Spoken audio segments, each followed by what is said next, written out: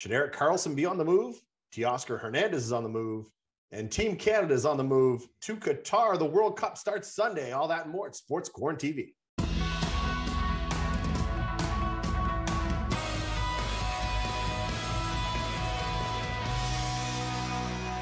Good evening, everybody. Welcome to another episode of Sports QuaranTV. Chris, Dobson, Gerry Green in your living room and on your computer.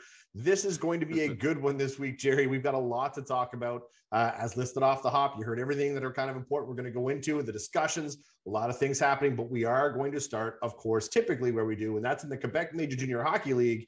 And where I want to start now is I want to talk about the St. John Sea Dogs, and that is, are we back in year zero of a Sea Dogs rebuild after the Memorial Cup win last year?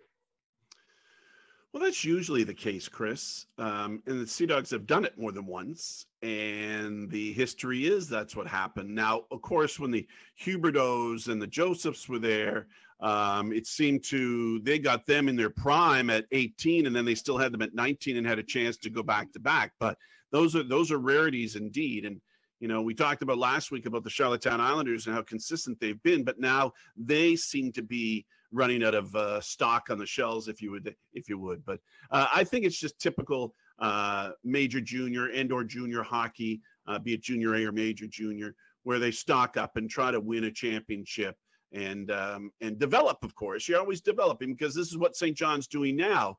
Those draft picks, those younger players are coming in, they're developing them and guiding them towards 2 years down the road where they'd have maybe another opportunity, maybe 3 years down the road, and then they put the pieces into place like they always do. So no surprise where St. John is in the standings. I know it must be, as a fan, you want to go to the rink and see that they're going to win. And right. This particular season, maybe less wins at home than usual, but that is the pain that goes with the game.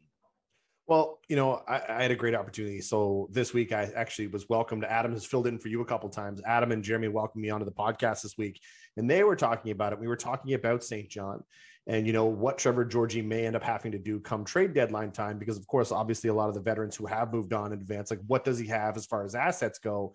And you start looking down that roster and you're like, who's got any value in St. John that people are going to come looking for? Your veterans. So like your Brady Burns, for example, will they look at moving Peter Reynolds, for example? I mean, is that something that could be on the radar? What kind of assets could he require get back in regards to that? And, you know, so as far as I'm concerned, it's like, all right, well, you know, Trevor kind of that, and you're right. That's the junior hockey cycle. Every 4 years, if it's done properly, unless you're the Halifax Mooseheads, who seem to be good every year, is that do they go through a full-blown rebuild? Because Trevor's proven time and time again, he knows how to maximize assets. He knows how to do what he's doing. So I'll be very curious to see, but I agree with you. I think, you know, obviously when you win, you sacrifice this to get your name on the hardware, of course.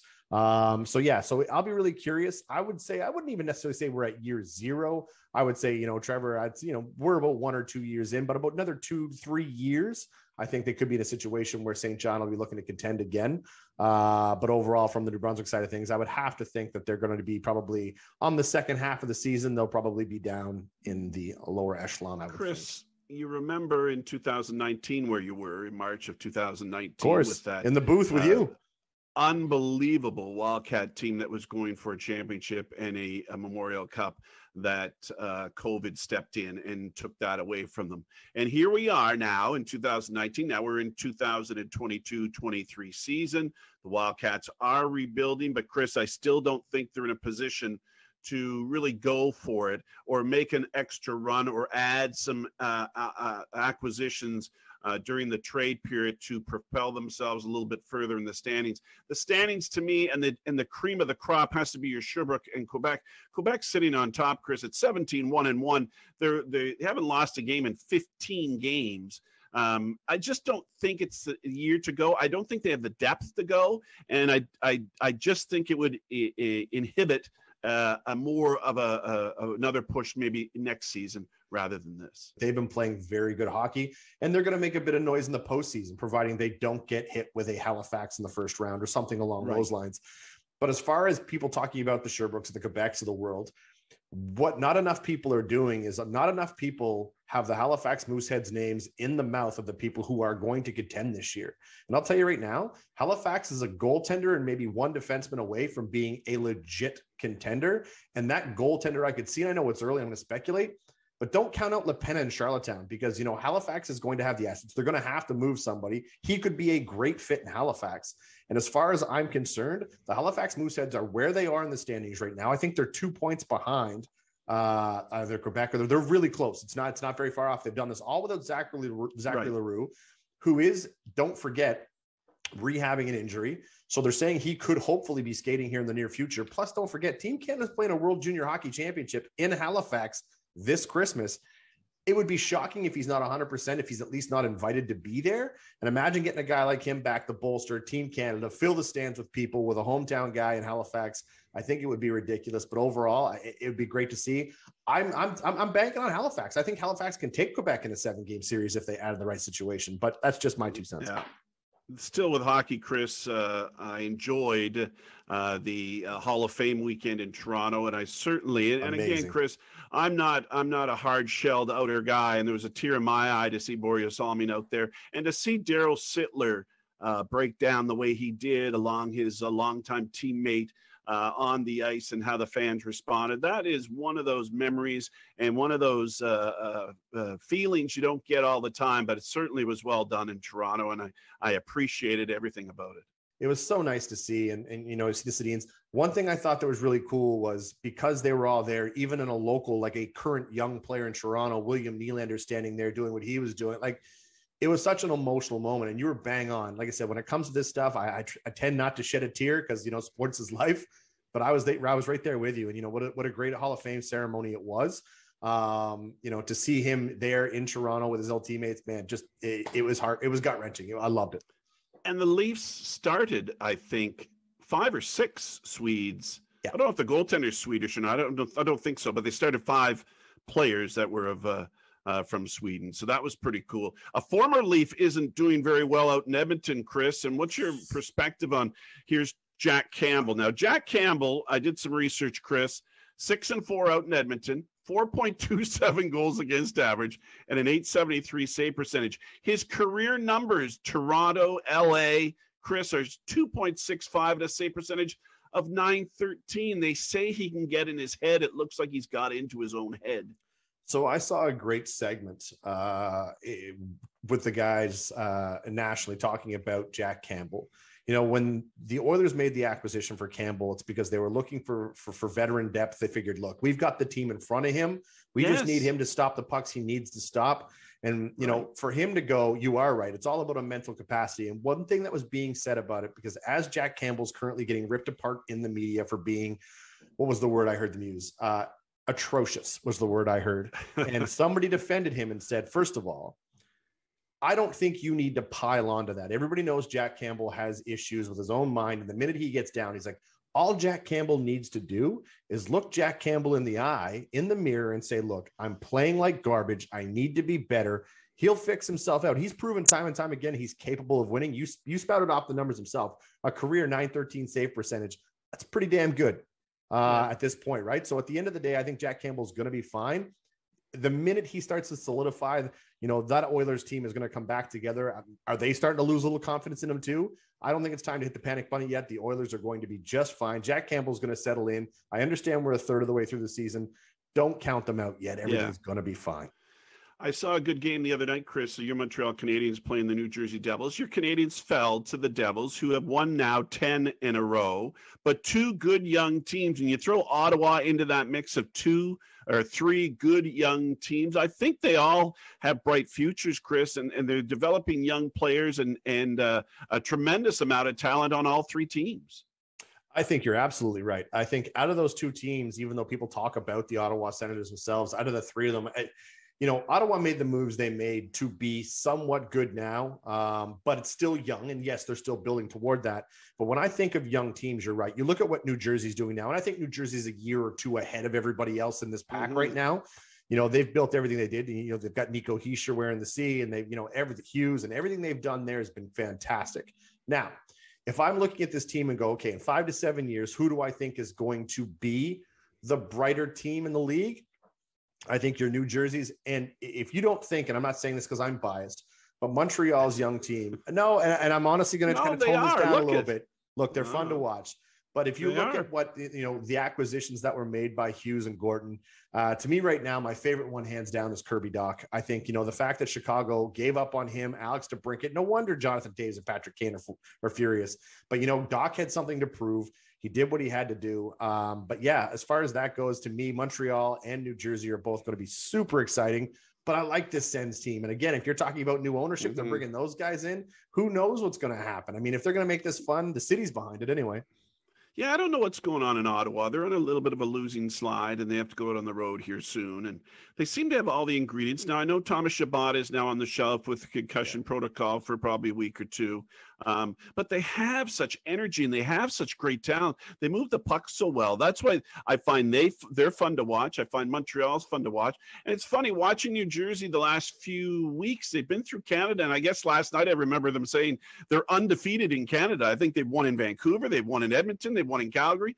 They haven't been to Winnipeg yet, but I'm just saying they've been in Canada in the early part of their season. But it was funny. They also mentioned how Lindy Ruff was being booed in the first 2 games of the season and how quickly things can turn around. And with a young team, Chris, the New Jersey Devils could turn around and be on the bottom end of an 8-game losing streak. So it's very interesting. Now, former Ottawa Senator that I want to talk to you about is Carlson.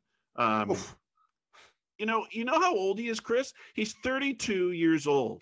You know who else is 32 years old? And tell me if you think he's done. John Tavares. John Tavares is 32 years old. Do you think Erik Karlsson is done? Or do you think he still has some great value and maybe he'll leave San Jose? What's super upsetting for me to know is that both those guys are 10 years younger than I am, and I feel like I've been watching them for way too long. I feel like I've done nothing with my life. That being said, Erik Karlsson's having a comeback year of the ages. Now, if I'm San Jose right now, I am taking calls because his value has never been higher. There's going to be a contender out there somewhere. I'm looking in the general direction of possibly the Edmonton Oilers. Like, why wouldn't you make that phone call? Now, again, cap space could prevent that from happening. You'd have to get creative because I think there's still 4 years left on his deal. You were saying before the show, right? So, but if I'm San Jose, there's no way in hell that Erik Karlsson finishes this year in a Sharks uniform, unless the asking price is just ridiculous. But if I'm them and that's, I would sell that quickly. They've decided they're going to move on. Once they move Brett Burns and all those guys to start the retool, I think it's just a matter of time. Erik Karlsson has to be fielding phone calls. Just quick numbers for you, Chris. Of course, Ovi is 37, Malkin's 36, Crosby's 35. I want any of those guys on my team. And Claude Giroux, he's 34, and he's still got lots of life left in him. But big trade today or the other day, I guess, for the Toronto Blue Jays. Chris, what's your analysis of Teoscar Hernandez going to Seattle? So again, the best part about me getting to talk about this is as a diehard Blue Jays fan, I look at it from one of two perspectives. And that is, yes, from a fan perspective, it's heartbreaking and fans didn't quite understand it. Now, that being said, the jury's still out on the deal, but the Jays had to make a decision. One of those two corners were going to go. Everyone's been talking about it. It was either going to be Lourdes Gurriel Jr. or Teoscar Hernandez. Now, I think from a money perspective, in order to retool properly, I think they had to move Teoscar. Financially, it just made sense. They do need help. Pitching help is proven time and time again where they're going to need it. So I'm not sure. Like I said, this will be let's wait and see how this pans out.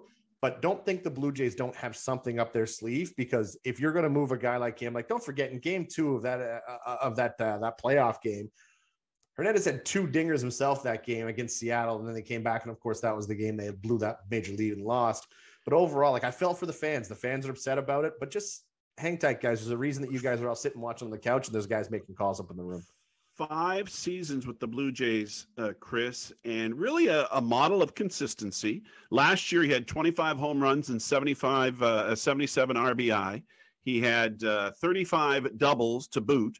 And also on top of that, if you look at his career numbers, very consistent to those numbers. He played 651 games, 133 home runs, 380 RBI, and batted .262. His average last year, .267. So he's really been a model of consistency. Seattle's getting a tremendous player. It's just a matter of the Blue Jays can't keep all the talent. Once they start to blossom, you can't keep them all. Jays fans were rattled when Marcus Semien got traded, and that worked out for them. Anyways, Gerry, let's talk about the NFL. I want to get your final thoughts on last week. There's a couple games. I know you've got some opinions on it because you have no problem sharing that with me. I love football, and I love watching coaches blow situations. Let's talk about blown situation number one. Why do you have Josh Allen doing a sneak from the 1 yard line? Can he drop back and make a quick pass? Can I don't like handing it off to a running back in the end zone and have him hit the line. But to have him, and then some people think maybe that hand or that elbow was bothering him, and that's why he did drop the ball. But now they've got the Vikings on this pedestal because they beat the Bills. But the Bills went up and down the field on the Vikings. The Vikings are fortunate to get a victory here. I know they sit, in the standings at 8-1 with the Eagles now.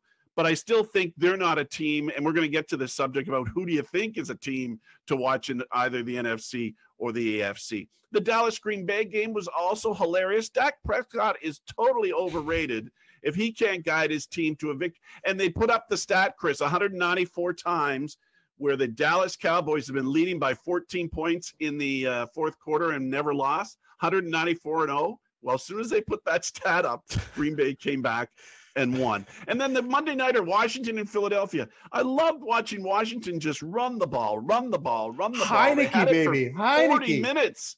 It was unbelievable. But the Eagles were due. They turned the ball over, made some bad mistakes. They were due for a loss. And I really enjoyed last weekend in the NFL. Look, nothing just made me more excited than you and I sitting here in our basements talking about sports and you calling Dak Prescott overrated. I think that was the greatest thing I've seen tonight. But I do agree with you. But he hasn't won a thing. He hasn't won a thing, Chris. Oh, my goodness. You sound like you're talking about Clayton Kershaw 4 years ago. Yeah. Overall, this week coming up, you know what? You look at the Tennessee-Green Bay game.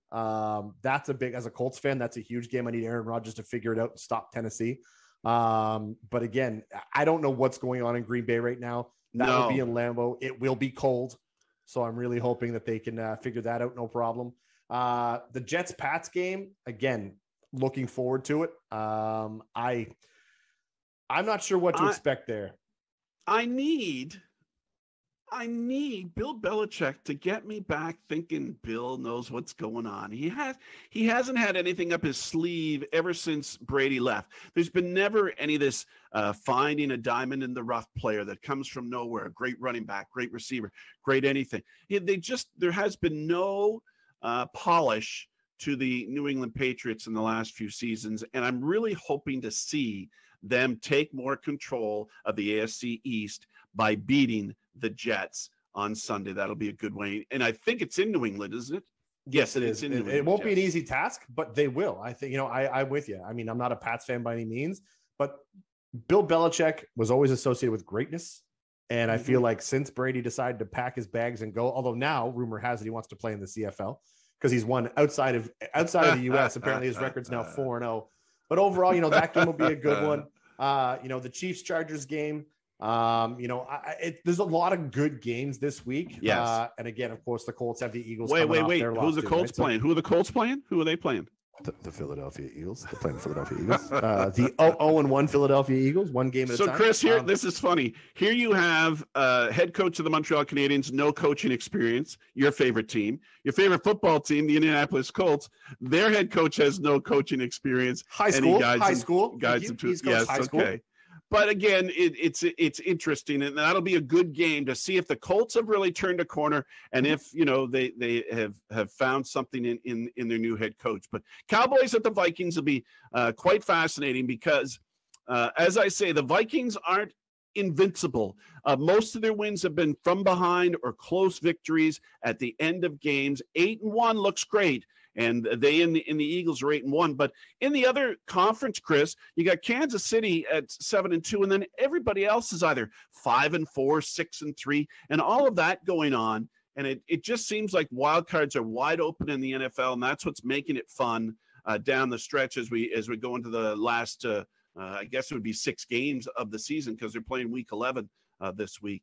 But let's move on to other football, Chris. What about the World Cup, and what are you expecting from Team Canada as they head to Qatar?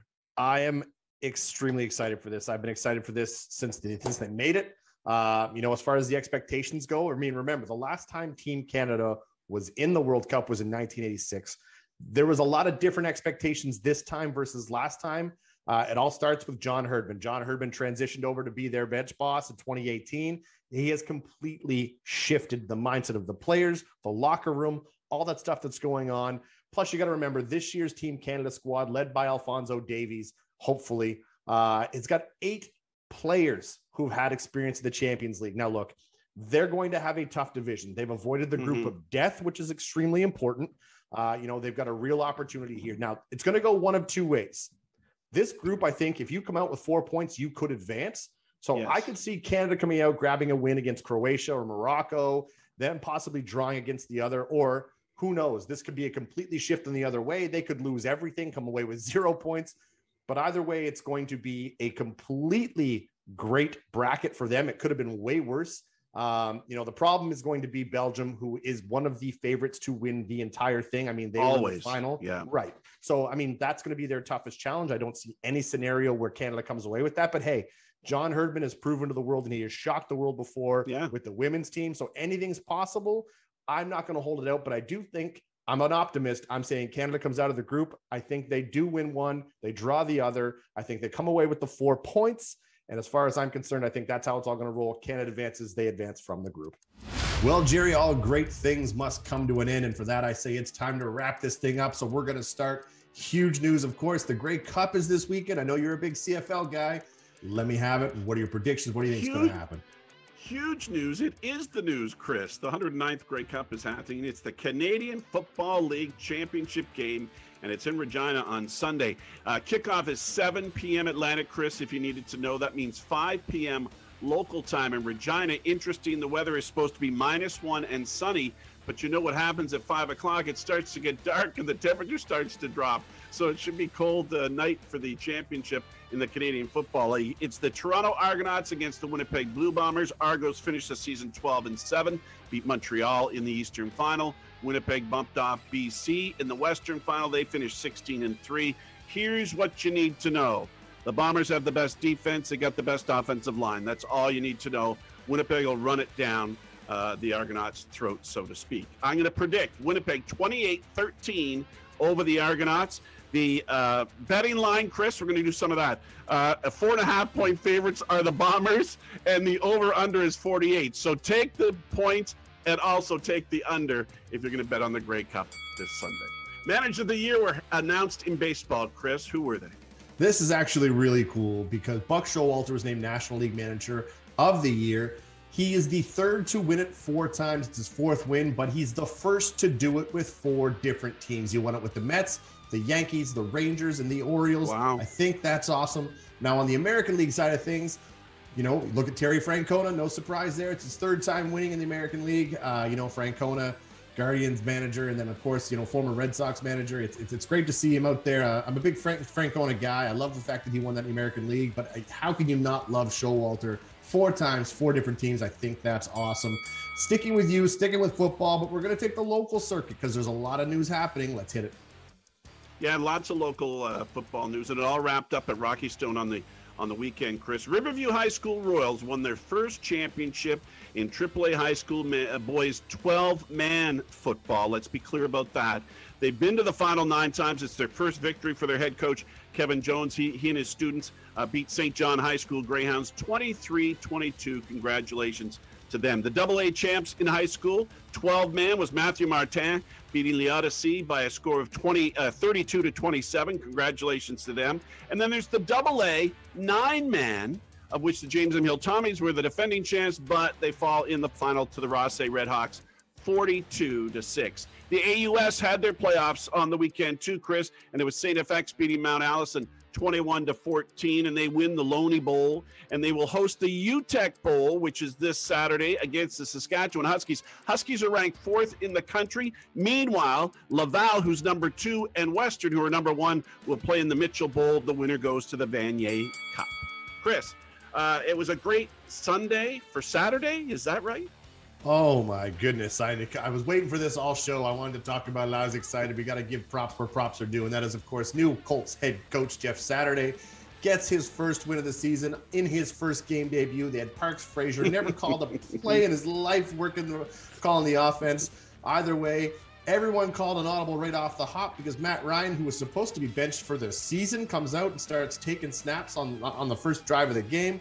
Colts, for the first time all season long, went into the half with the lead. They come away with a 25-20 win over the Raiders. Huge win. Toughest part of that was watching Derek Carr cry during the press conference. All I know is that this week is going to be a little tougher because they've got the Eagles coming off that loss.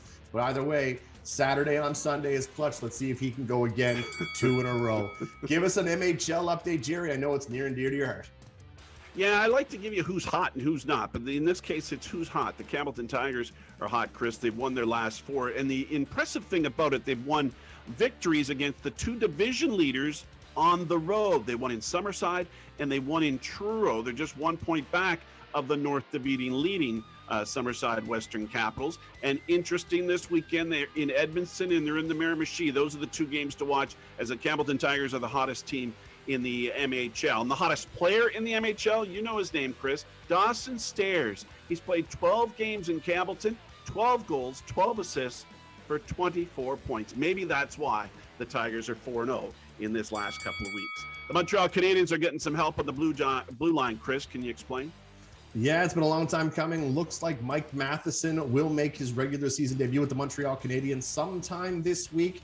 Head coach Marty St. Louis said he wasn't sure exactly whether or not he could play as early as Thursday. That being said, we got injured against the preseason game against the Ottawa Senators. He was acquired in a big trade. That was the trade that sent Jeff Petrie and Ryan Poehling to Pittsburgh. Drafted by the Florida Panthers, was part of a big deal there. Now, the cool thing about Mike Matheson is that he is a Quebec native, so this is like a homecoming for him. He's very excited to be a part of this roster. Now, the only challenge is going to be with the young core on that blue line is there's a couple options on who's coming out of the lineup, because if he's coming in, someone's got to go, and it's going to be at the hands of either Arbor Jack Guy or Jonathan Kovacevic.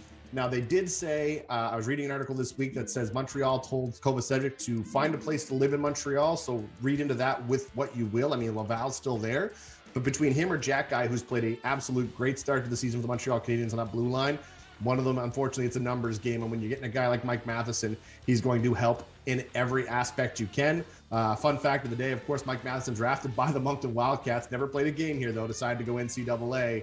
And I think he played at Northeastern. But either way, it'll be a good addition to the Montreal blue line. I'm sure they're excited to get him back, especially now they've got a couple of injuries coming up. It looks like Jonathan Drouin is out for the next month. But overall, we'll see what happens. But it'll bolster the blue line, and I'm excited. Well, Jerry, it has been another great episode this week. We hope everybody's had fun. Thanks for tuning in. We'll see you next Thursday.